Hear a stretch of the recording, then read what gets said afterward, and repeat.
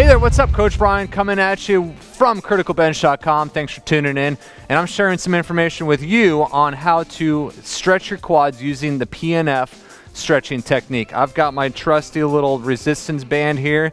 I'm going to be using this to go through two type of quad PNF stretches that are guaranteed to increase range of motion, flexibility, and also decrease soreness and possibly even improve some performance within those quads of yours.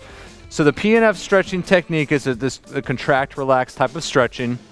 If you're not familiar with it, go back, watch some of our other videos, and learn how to better PNF stretch. Now, again, PNF stretching, you have to warm up properly, especially the quads. Quads are usually tight, so make sure you warm up properly, get the body ready for action, and then you're going to attack these PNF stretches. Also, with that said, PNF stretching is more advanced, so if you're just starting out to exercise or stretching, I say stay away from this until you've progressed more and you're more comfortable and more able, in a better position to move and go through these ranges of motion.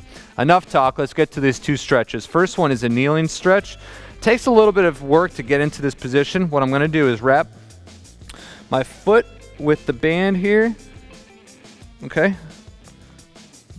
I'm gonna go into my single leg lunge stance, or yes, single leg half kneel. From this position, my hip is extended. If you need to hold on to something, that's completely fine. I'm trying not to. That's okay though. So from here, I'm stretching. Here's my static stretch. I'm going to contract my quad. So I'm going to flex my knee, or excuse me, extend my knee and relax, pulling a little harder. Do the same thing. Flex my quad, extend my knee, relax, stretch. Now, as you can see, I'm slowly getting my heel closer to my butt here. Let's do it one more time. And relax. Okay? A lot of work there. I already felt it on those last, those three stretches there. Take your time going to this one. Again, you're only applying about 50% contraction with that quad. You're only going into pushing that band about 50% of your max effort. Again, this is a sub-max voluntary contraction of that quad. So take your time easing into it, and then your quad will naturally start loosening up. The second exercise is pretty similar. You're just changing the position of your body. Going down to the floor, prone position, same thing with the foot. Okay, right here.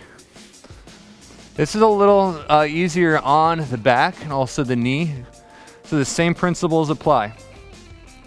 Okay, I'm stretching. Now what I'm gonna do is try to extend my leg, flex the knee at 50%, relax, pull. Okay, do it again, 50%, nice and easy, relax, pull. Stretch it out, relax, pull. Okay, pretty simple, okay? Now to advance this particular stretch, start picking the knee up off the ground. I'll show you what that looks like right now. Stretch, pull,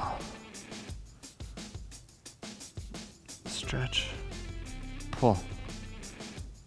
Okay, that second, or that advanced version is definitely a lot more challenging, and you're going to start hitting those hip flexors there, your psoas, and all that good stuff in this particular area.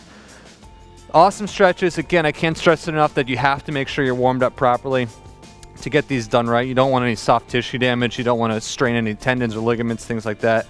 So ease into it, but I guarantee if you do these two stretches, your quads are going to thank you, and you're just going to feel a lot better going into whatever you're going to go into with your training.